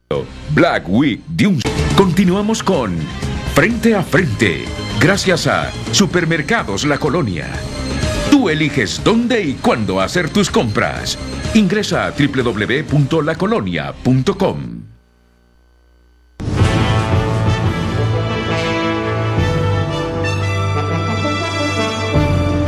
El tema tratado esta mañana es: aumentan las voces en contra de la carga tributaria del gobierno central y de las municipalidades. Tenemos comentarios ahora en Facebook que vamos a leerlos. Dice Esmeralda Mejía: las municipalidades no solo afectan a las empresas con más cargas tributarias, también al pueblo. Dice, aumentando en el año que no corresponde 0 y 5 bienes inmuebles y no solicitan amnistía para vehículos teniendo plena conciencia que la situación está difícil. Aldo dice que impuesto de guerra de maras e impuestos fiscales en Honduras son sinónimos. Cada vez que asalten un negocio deberían de demandar a las alcaldías con pruebas en mano. Alex dice que ya vinieron a San Pedro Sula y vieran cómo Calidonio disparó hace 4 años un 300% bienes inmuebles y todo lo demás impuestos, y el próximo año toca aumento y siguen en números rojos las municipalidades. No me explico todavía, dice Alex, un sanpedrano. Greville dice que muchas empresas pequeñas generan más beneficios en tema laboral que una municipalidad plagada de cobradores. Un país y la población no desarrolla por los impuestos, desarrolla por hombres y mujeres que se la juegan y generan empleos con una empresa. De empleos de Honduras. Los empleos de Honduras los generan esas pequeñas y medianas empresas. Eso debemos tenerlo claro. Por lo tanto, no hay que abusar de ellas. Termine, por favor, señorita Girón. Sí, tenemos a Jorge Bendec, que dice que los impuestos municipales son los que no permiten crecimiento a los negocios. Cobran sobre las ventas brutas y en ocasiones no hay utilidades suficientes al año. Y termina perdiendo porque pagó más impuestos municipales de las que hubo en ganancia. En San Pedro Sula, los restaurantes cobran por metro cuadrado. Sale una barbaridad de dinero en impuestos. El impuesto sobre renta y el impuesto sobre venta no representan una carga tan pesada al empresario como el impuesto municipal. Reinaldo dice que la política fiscal afecta seriamente la competitividad empresarial y el emprendimiento. El aparato de gobierno solo busca cubrir su déficit causado por su tamaño y la corrupción que impera. El presupuesto general de la República cada año es más grande y los hondureños cada vez estamos más empobrecidos. Y Arzú Martínez dice que los impuestos, energía Honduras, municipalidad y otros cuantos impuestos que se lleguen a inventar, esto nos está afectando como emprendedores. La economía de la Ceiba está muriendo y las autoridades no hacen nada. Deben de crear mecanismos para levantar a la Ceiba, que era hace muchos años la tercera economía del país, ahora solo se quedó en el nombre. Esto es desértico, dicen muchos usuarios que nos escriben desde la Ceiba y desde San Pedro Sula también sobre el tema esta mañana. Aumentan las voces en contra de la carga tributaria del gobierno central y de las municipalidades. Vamos con el presidente de la Asociación de Municipios de Honduras, don Carlos Cano, que está en la vía telefónica. Carlos, bienvenido, buenos días. Sí, muy buenos días, Renato. Un saludo ahí a usted, a los amigos que está ahí, a don Juan, un hombre a quien yo respeto y le tengo mucho cariño, a Saraí, a don Daniel Mengíbar, a don Cruz López. Realmente yo creo que no deberían de generalizar por tomar dos municipalidades que según ustedes están cobrando, ¿verdad? Tasas altas, permisos de operación. Yo para iniciar, estimado Cruz López, yo le diría que por favor respete, no nos puede llamar extorsionadores a nosotros. Decir las municipalidades son 298 municipalidades, no son 2 o 3 municipalidades. Que a mi juicio, si usted me pregunta, tendría que ver a ver cuáles son los ingresos, las ganancias que ustedes tienen para evaluar o hacer un análisis sobre el permiso de operación que se les tiene que pagar, que tienen que pagar. Claro que nosotros fomentamos, incentivamos a las pequeñas, medianas y grandes empresas. ¿Qué no haría yo porque en Campamento se viniera una empresa de esas para generar empleo? Nosotros también como municipalidades hacemos enormes inversiones para generar las condiciones, servicios básicos, pavimentación, seguridad. Cuando usted menciona la seguridad, específica, el Campamento se hace, ¿verdad? No tenemos un municipio muy seguro, pero también quiero explicarle que no es responsabilidad nuestra generar seguridad a un municipio. Claro que debemos de involucrarnos, como se deben de involucrar la empresa privada, como debe de involucrarse también la población y todas las instituciones que en un municipio estén. Yo creo que lo que debemos de hacer, nuestra opinión fue clara la vez pasada, que nos sentemos, que llamemos a estos alcaldes para que podamos buscar un equilibrio donde no se les cobre tanto a ustedes. Ustedes también generan bienestar, ustedes generan desarrollo al país, pero también no podemos, estimados, decir que las municipalidades, así como están poniendo, ¿verdad?, en la pregunta del día de hoy, estamos y seguiremos con esa anuencia, esa voluntad de ser nosotros el equilibrio para que ustedes puedan incentivarse y puedan invertir en nuestros municipios. Pero también a mí me gustaría que den a conocer al pueblo cuáles son sus ganancias. Y cuando yo me refería, don Cruz López, a algunas empresas que no pagan, existen, las podemos buscar porque los alcaldes me dicen, debe de haber equidad en el pago de impuestos, no le podemos cobrar lo mismo a un vendedor ambulante que cobrarle a un gran empresario. Ya Renato lo decía, hay municipalidades que no pagan, no tienen ingresos corrientes por pago de impuestos, de tasas. Nosotros no ponemos impuestos, ustedes creo que están equivocados. A nosotros, la ley de municipalidades, según el artículo 74, nos permite poner tasas y también poder cobrar el pago de contribuciones por servicios, pero no podemos nosotros poner impuestos. Los únicos impuestos que podemos modificar son los de bienes inmuebles en los años que terminan 0 y 5, y también los impuestos personales, que lo que son pequeños detalles, como por ejemplo 10 lempiras por limpieza de cementerio, y que este año, según viendo los planes de arbitrios, no han subido, no están subiendo los alcaldes, tomando en cuenta la situación económica del país. Con la ley de incentivo a las MIPYMES, las municipalidades estamos dejando de percibir dinero, impuestos, y que es poco. La mayoría de municipalidades sobrevivimos con la transferencia. Me gustaría que les preguntaran y que los alcaldes digan los ingresos corrientes, que esos son los que paga la gente por impuestos. En relación a cuando dicen del pago, que decía Saraí, con la gasolina, hay que ver, no es la mayoría de municipalidades. Le puedo apostar que vamos a encontrar una buena cantidad de alcaldías, de municipalidades que no cobran por permiso de operación por gasolinera, o es simbólico el permiso que están cobrando. Yo estoy de acuerdo que nos sentemos, que aquellas municipalidades que tienen plan de arbitrios altos, que están cobrando cantidades altas, ¿verdad? A mí me sorprende lo que me están diciendo, que les cobran 400,000 lempiras, les soy honesto. A mí me sorprende cuando Saraí también dice que le están cobrando 105,000 lempiras por manguera. Yo considero que es mucho eso, pero hay que llamar a los alcaldes, hay que llamarlos. Y miren, pero vamos a sentarnos todos, nos vamos a sentar un grupo. Es más, yo voy a llamar a un grupo, si ustedes quieren, de honorables personajes, para que podamos buscar que los planes de arbitrio se cobren relativamente, que sean también equitativos, porque también no podemos permitir que unas municipalidades estén cobrando mucho, que solo son 2 o 3 que ustedes están mencionando, y que otras municipalidades también, por viveza de algunos empresarios, ¿verdad?, no quieran pagar impuestos, tasas, como se llaman, a esos municipios. Nosotros no ponemos impuestos, pero sí no creo que es una palabra muy fuerte que usted está utilizando, honorable amigo Cruz López, cuando dice que estamos extorsionando. Mire, eso no puede decirlo, porque usted ya mencionó mi municipalidad y está viendo que estamos cobrando 3,000 lempiras por el permiso de operación avícola. Solo lo interrumpo porque yo estoy seguro que don Cruz López se refería a su alcaldía, a las alcaldías ahí donde está el sector avícola. Sí, yo lo escuché, pareció que involucró a todas, pero estoy convencido que él se refería a lo que pasaba o pasa ahí en su alcaldía, no al resto de municipalidades.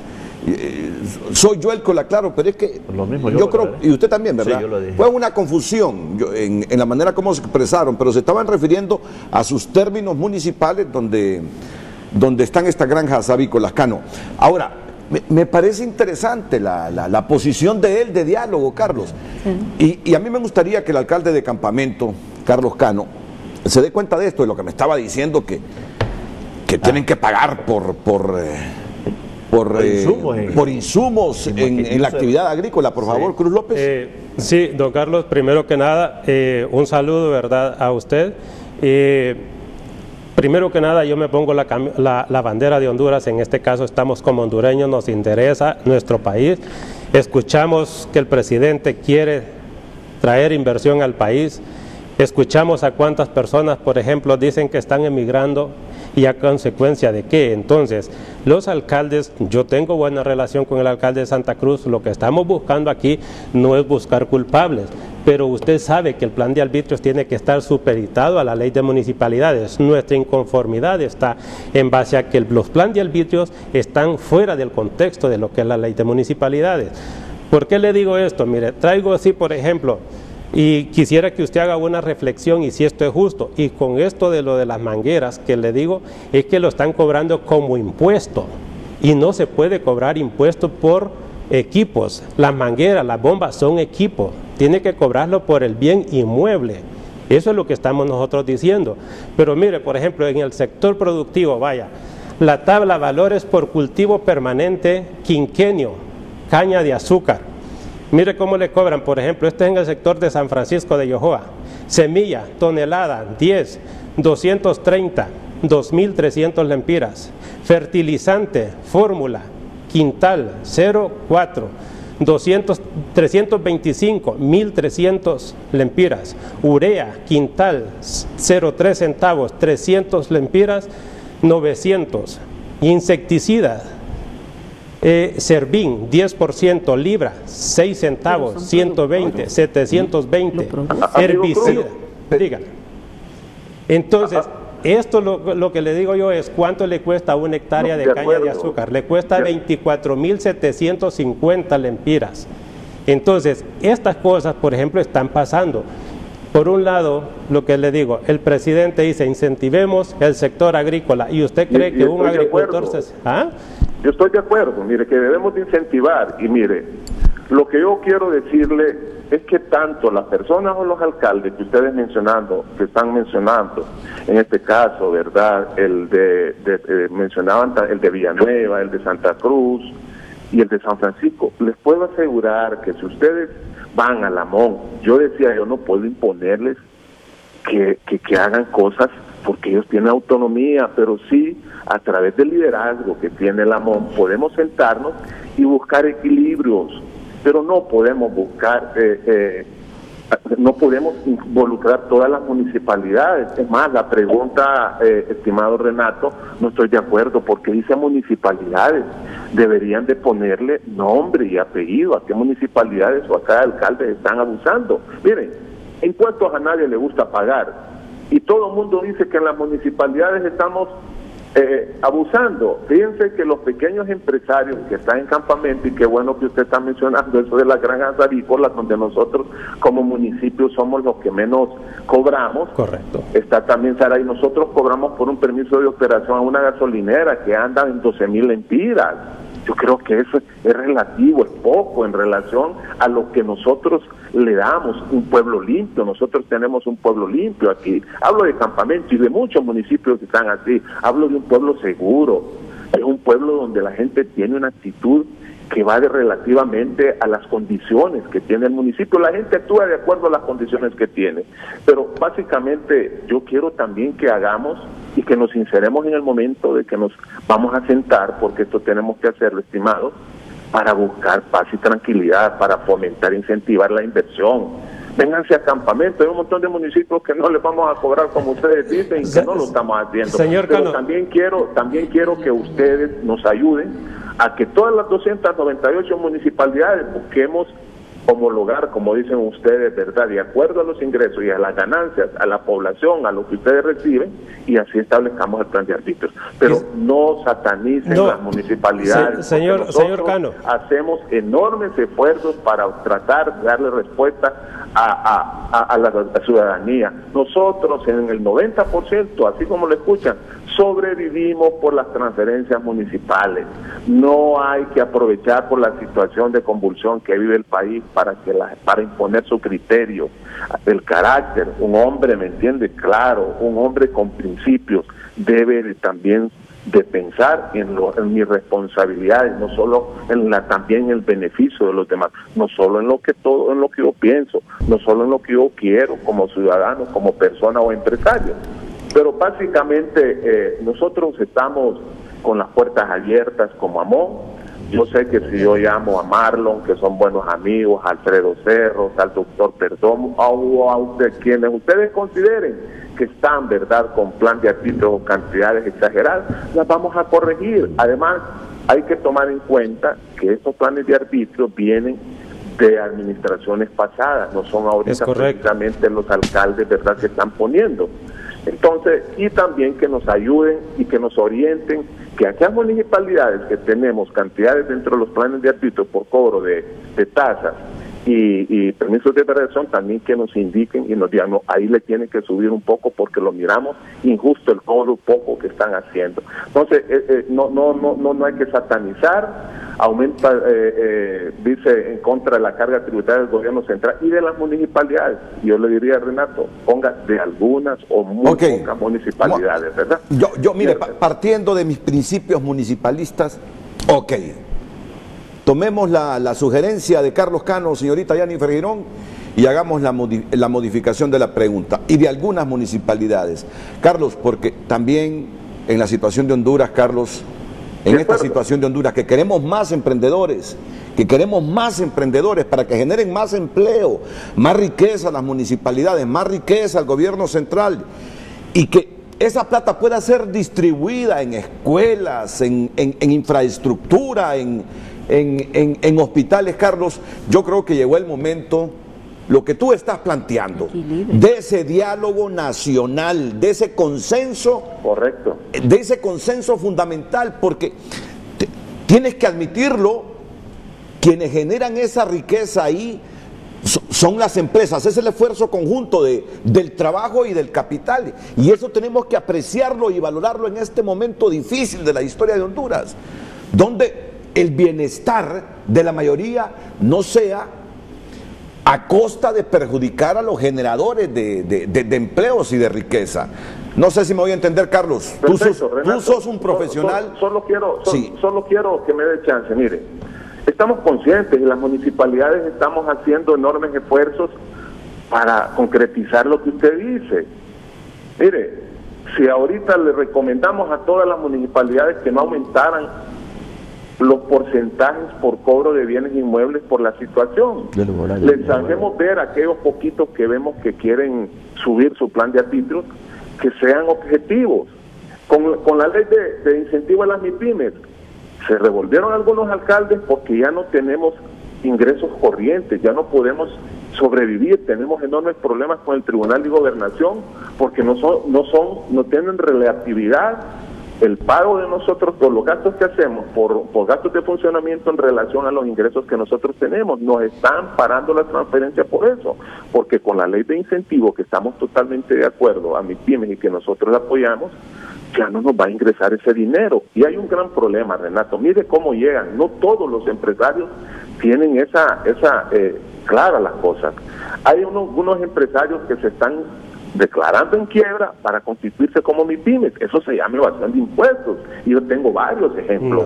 ¿Cómo va a ser una MIPYME, una microempresa, pequeña empresa, cuando tiene 16 secadores de café? Sí hay Tom Cruz, tal vez no existe, no me estoy refiriendo a las granjas avícolas.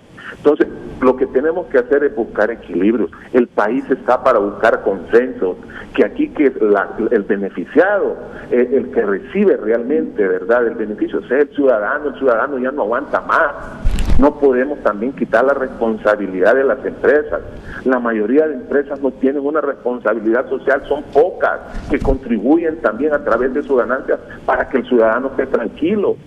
A tal grado que nosotros hemos llegado, con esa voluntad que tiene el señor presidente, a buscar un mecanismo de cómo no nos afecte por el poco ingreso corriente, y ahora estamos buscando unas transferencias condicionadas que el gobierno ya nos las está trasladando. Y transferencias condicionadas es que nosotros incentivemos, ¿verdad?, la pequeña empresa, la mediana empresa, la microempresa y las empresas también grandes, y que a través de ese incentivo por no cobrar impuestos o dejar de percibirlo, él nos está ayudando con algunas transferencias que ya van orientadas a salud, educación, a la parte productiva y otros.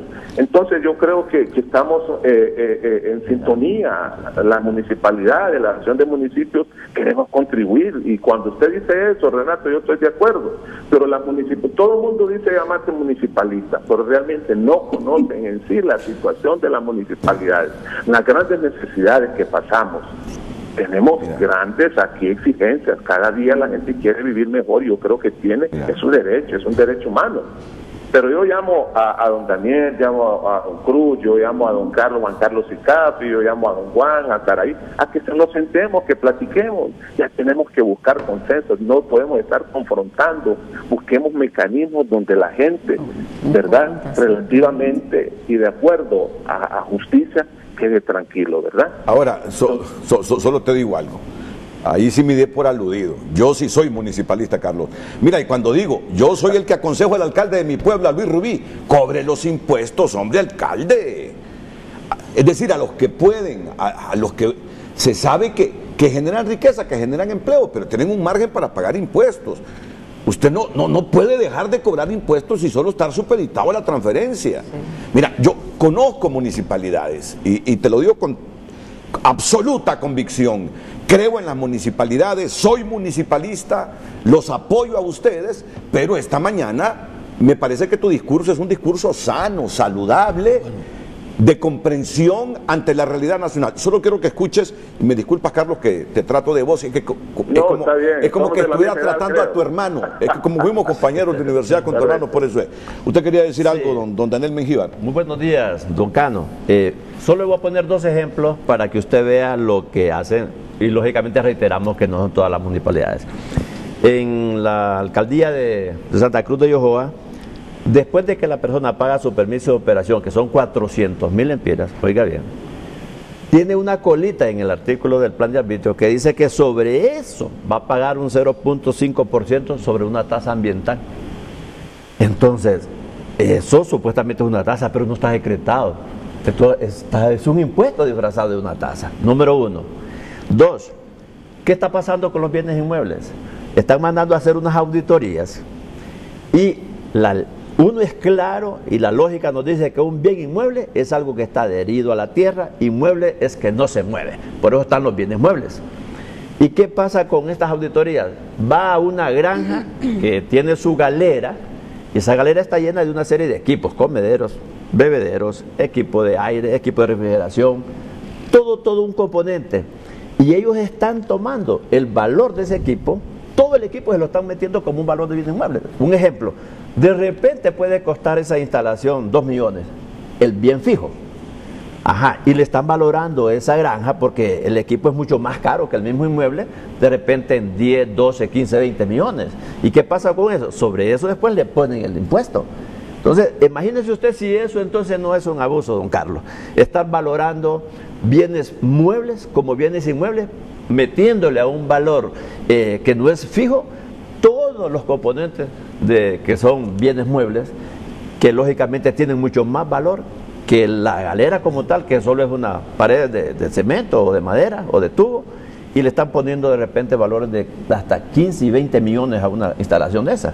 ¿Y qué pasa con eso? Después viene el impuesto de cobra sobre la proporción de los bienes inmuebles. Sí, Saraí, tú querías decir algo. Luego, don Juan, para ir a la pausa, vamos a escuchar así brevemente por última vez a Carlos. Carlos, tú sabes, estás invitado aquí, me extrañó no verte hoy aquí en el set de Frente a Frente, pero oportuna tu llamada, Saraí. Sí, en primer, don Carlos, mucho gusto, quisiera solamente aclararle, nosotros aquí teníamos incluso una controversia porque la mayoría está aplicando los impuestos sobre ventas de acuerdo a como lo establece la ley.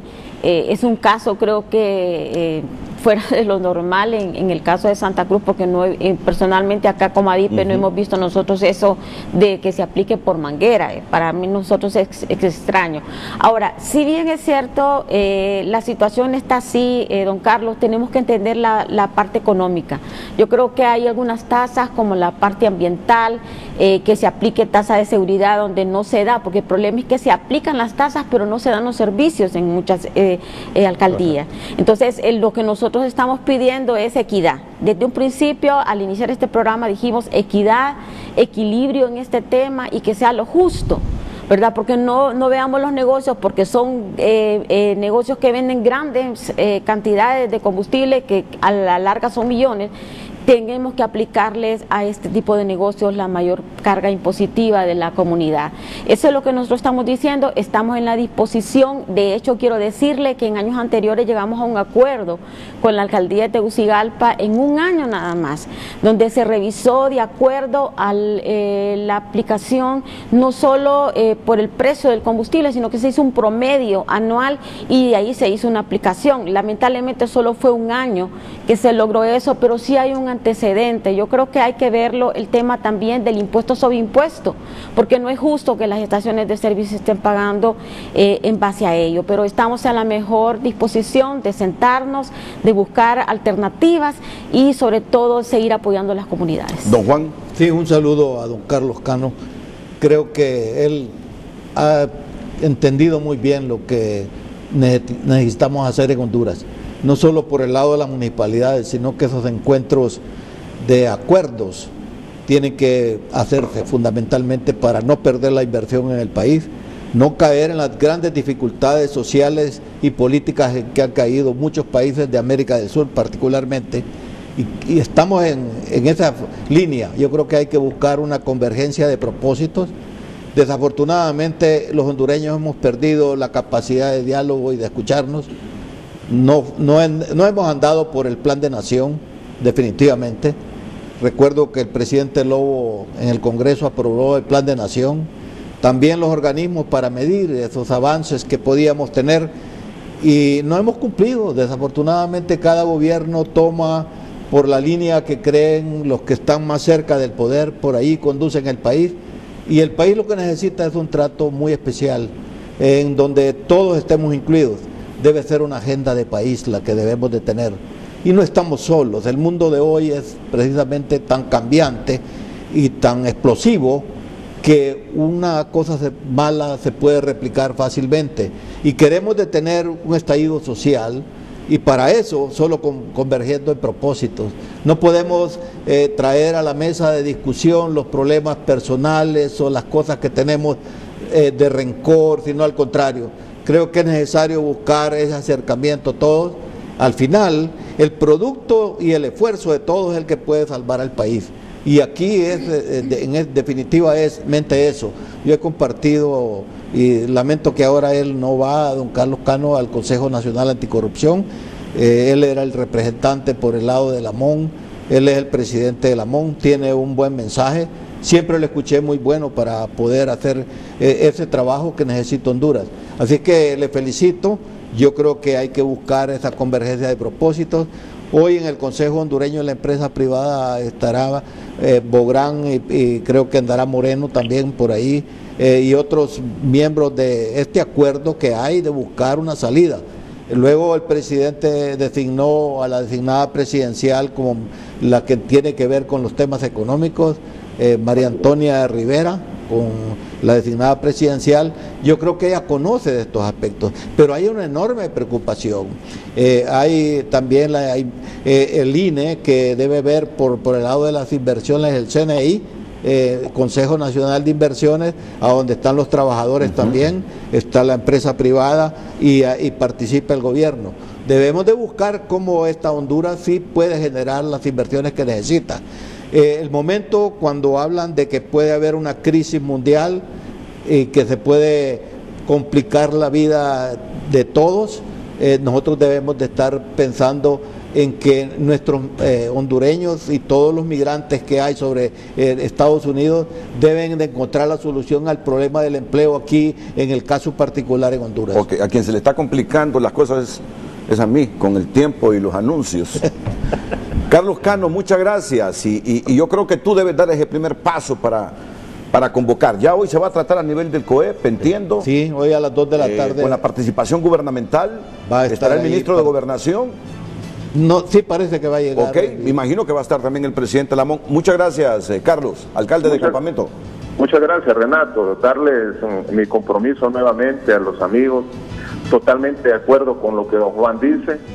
Yo creo que tengo muy claro lo que debemos de hacer por este país. Día a día trabajo para contribuir de manera pequeña, aunque sea, en que el hondureño se sienta bien, recuperar el autoestima. Esto no solo es de un sector, esto es de todos los sectores que conformamos este país, Renato, desde la plataforma, independientemente de la trinchera en que estemos.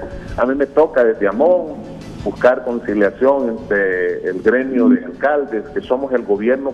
Los gobiernos locales somos los que generamos, don Juan, la verdadera gobernanza en este país, la gobernabilidad también, porque somos los que convivimos día a día con los diferentes sectores y con el ciudadano de tierra adentro, somos los que escuchamos sus necesidades. Pero nosotros estamos abiertos, ya lo había manifestado, pusimos un comunicado en el Heraldo donde estamos abiertos a buscar un mecanismo donde el empresario se sienta alegre, incentivado y motivado para que pueda invertir en nuestro país, en nuestros municipios. Okay. Así es que muy alegre y con la particularidad de gerenciar, estimado Renato, yo yo creo que lo importante de gerenciar una institución, una asociación, son los resultados, y eso es lo que realmente interesa. No, Carlos, saludos a todos. Mira, lo que pasa es que te hemos invitado 3 veces, pues, y las 3 veces no has venido, y dije yo, y esta forma de gerenciar de Carlos, pero me agrada escucharte esta mañana, y claro, las puertas están abiertas aquí.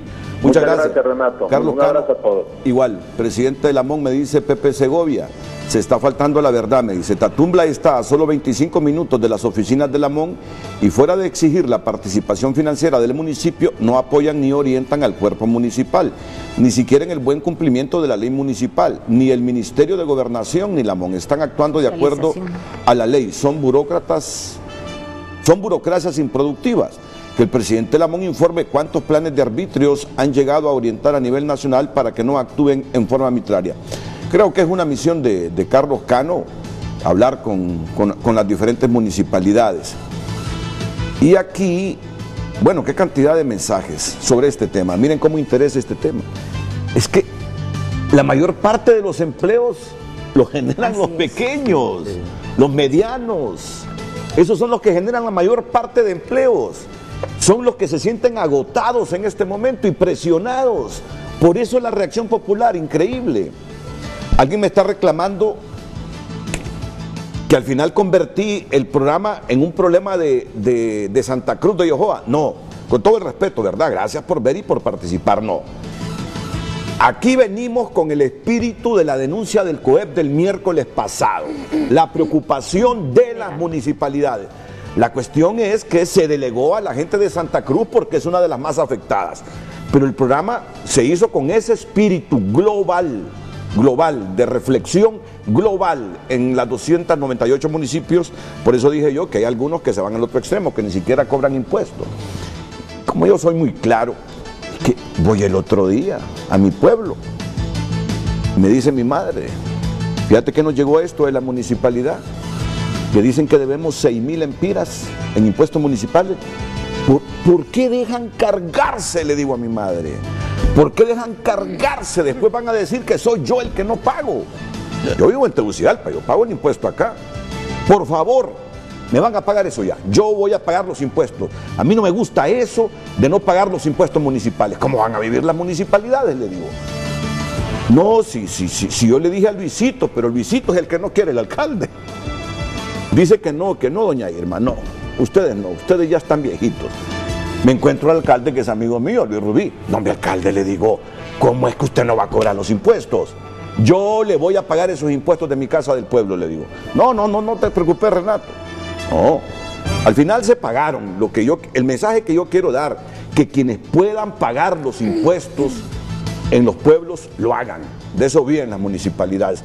Y uno confía en el buen uso de esos fondos de los alcaldes. Hay que apoyar a las municipalidades, pero, claro, hay que corregir los excesos, hay que corregir los abusos. En este momento el país está para estimular a la gente, para estimular al capital, que junto con los trabajadores quieren crear riqueza. El país necesita de generación de empleo, el país necesita de generación de riqueza para mejorar las condiciones de vida de toda la población. Vamos a la pausa y retornamos.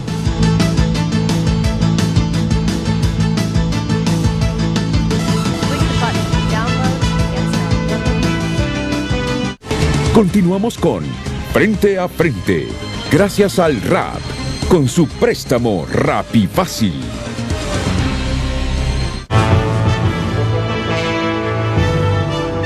Hay un reclamo desde el 99548812. Si el programa era específico para la municipalidad de Santa Cruz de Yojoa, debió ser prudente e invitar a todos los involucrados. Es lamentable que el programa se preste para desprestigiar al municipio. No, por favor. No. Yo voy a Santa Cruz y no quiero que me echen a ese pueblo encima. No. Es lamentable que el programa se preste para desprestigiar al municipio. No. Que se necesita revisión de los planes de arbitrios, estamos de acuerdo, pero se debe valorar la inversión que se está haciendo y también qué tan calificados están para hablar las personas invitadas. ¿Hace cuánto están esas empresas en la zona y por qué antes no se quejaban? Sus manejos ambientales, su responsabilidad social y empresarial. Este programa no fue hecho para Santa Cruz de Yojoa, no. Este programa es bajo el espíritu de la denuncia que hizo el COEP el miércoles. Lo que pasa es que los empresarios que se sienten más afectados fueron delegados por el COEP para estar presentes aquí hoy, pero no fue para tocar el tema específico de Santa Cruz de Yojoa. Si no, invito al alcalde de Santa Cruz. Yo a los Pineda los conozco, al Pineda anterior y al Pineda que está actualmente, así que no nos echen ahí al pueblo, no, en lo absoluto. Estamos tratando un tema con todo el deseo de que reflexionemos municipalidades, empresarios, por el bien de Honduras. Ese es el espíritu que tiene el programa, no fue hecho para la municipalidad de Santa Cruz de Yojoa. Vamos a terminar ya con don Daniel Mengíbar y sus comentarios ya. Sí, gracias, licenciado. Solo para reiterarle a los televidentes de que el 32% del PIB se genera en las áreas rurales, en el campo, producto de sus actividades, que luego todo eso viene al Estado. Por lo tanto, este 32% es el que da paz, da tranquilidad, da armonía y desarrollo, lógicamente, en estos sectores. Si no lo cuidamos, vamos a tener problemas. Número uno. Y número dos, sí hay que recalcar, como dice el licenciado, no estamos involucrando solamente a una o dos municipalidades. Lo que queremos es que se revisen esos planes de arbitrio, porque nosotros en el caso del medio ambiente y en el caso del uso de las aguas subterráneas, las pagamos al Estado a través de un canon a mi ambiente, pero también hay algunas alcaldías que están poniendo su medidor, su contador en la propiedad que tiene el dueño, que le ha costado un montón de dinero hacer ese pozo, y cuando sale esa agua le han puesto un contador y le están cobrando como que si fuera agua potable generada por el municipio, que no ha hecho un tan solo centavo de inversión en el municipio en eso, y eso ya lo estamos pagando a un canon a mi ambiente. Por lo tanto, ustedes pueden ver que son bastantes cosas. Por lo que pedimos es entonces esa socialización, esa comunicación, y que nosotros, les reiteramos, somos aliados de los municipios, porque ahí vamos a estar, queremos permanecer y queremos crecer y queremos reiterar esa alianza para prosperar. Muchas gracias, don Daniel Mengíbar. Don Cruz López. Bueno, en primer lugar, el licenciado Renato, es decirles, no es un tema exclusivamente de Santa Cruz de Yojoa. Se ha hecho un trabajo de comparación de muchos municipios a nivel nacional, y eso es lo que nos ha llevado que los municipios que más cargan a la empresa privada con este tipo de tasas disfrazadas, o sea, en impuestos, pues, porque cuando cobran un porcentaje de la declaración, ese es un impuesto, no es una tasa, porque no estamos recibiendo ningún beneficio. Y la ley dice bien clara, la tasa es contra una prestación de servicio y de quien lo solicite. Y es, por ejemplo, el valor del costo de ese servicio que está dando. No es que se lo están inventando por ahí, y eso, que me disculpe. Tiene carácter voluntario. Carácter voluntario, ¿quién lo recibe? Pero ahora se ha convertido en exacto, obligatorio. Entonces, porque ¿verdad? En el caso, cuando decía don Carlos Cano, no, yo lo llamo una extorsión, porque imagínense, aquí, y lo que decía el mensaje que usted dice ahorita, porque antes no decían nada, claro, no estábamos organizados, entonces, separados, cada uno le daban su garrotazo y cómo iba a reclamar, pero ahora estamos organizados como empresa privada y estamos haciendo un reclamo. No es en contra del alcalde, no es en contra de la municipalidad, es que busquemos como hondureños, nosotros tenemos que ver qué hacemos por este país, no es solo el alcalde, es la población. Entonces, paguemos los impuestos, es un deber, queremos mejorar nuestro municipio, debemos pagar nuestros impuestos, pero no en una forma exorbitada, no en una forma también tan leonina que se han dado. Parte que a nosotros los molesta, ¿sabe cuál es?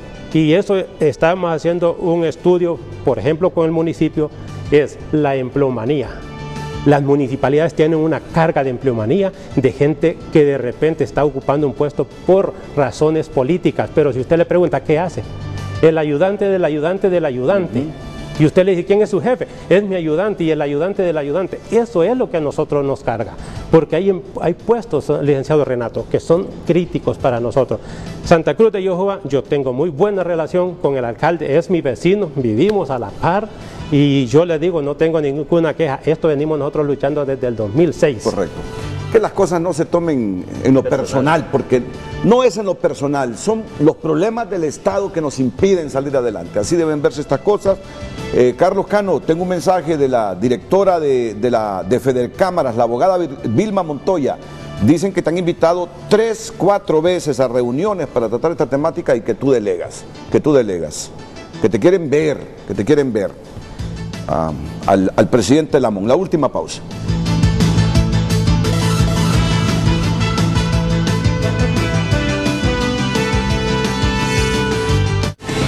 Ya regresamos a Frente, gracias a los Banco de los Trabajadores. Tu futuro crece gracias a Banco de los Trabajadores.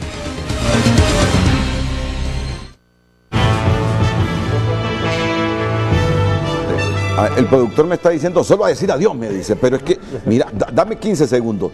Buenos días, ¿qué hacen por responsabilidad social ambiental o qué hacen por las medidas de mitigación ambiental, por tanto, que sufre el municipio con sus contaminantes? ¿Y en qué industria tienen ellos las empresas para estar calificadas y hablar? Aquí es para la DIP este mensajito. Así rapidito, porque ya estamos fuera de tiempo. Así rapidito le voy a decir de que justamente ahorita estamos terminando con el ambiente, un plan de contingencias, un estudio para que sean las gasolineras no solamente socialmente responsables en la parte ambiental, sino que también para que haya una regularización ambiental. Y ese es el trabajo que la DIP está haciendo y esperamos pues con este manual de buenas prácticas para gasolineras empezar a trabajar y ser amigables con el ambiente. Ok, unos 30 segundos, don Daniel. Sí, solo reiterarle a los municipios de que nosotros más bien queremos convertirlos en aliados de ellos como Cámara de Comercio e Industrias de Santa Cruz de Ijoa y velar por el desarrollo y crecimiento de estos municipios porque somos parte de ellos.